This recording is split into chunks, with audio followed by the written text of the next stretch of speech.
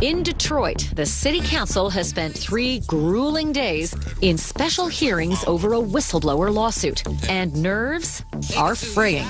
Excuse me, Madam Councilman Watson, I'm tired of you interrupting me. But it's almost time to take a well-deserved lunch break as soon as the President Pro Tem, Monica Conyers, is finished. Thank you.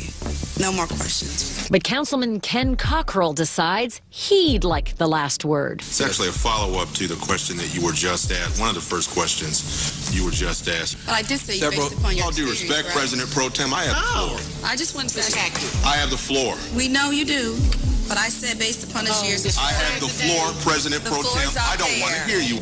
Pro Tem Conyers, wife of John Conyers of Congress, she's like rapping and battling this guy right down to the wire. But you're going to do it up Stop in here. interrupting. You grow up.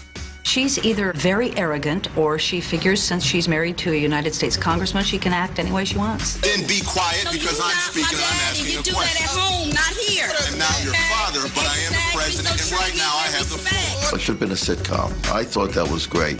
You're the last one to talk. I'm the first one to talk, Council dude. member. Shrek. I had to rewind it to see if he did resemble Shrek.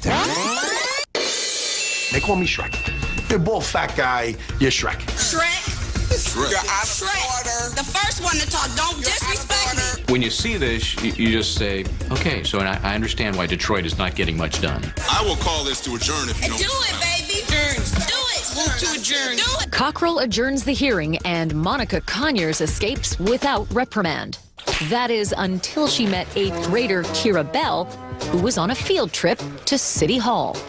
To me, he was being disrespectful. He was, but you didn't have to call him a name. But now you're telling me what I should have and should not have done.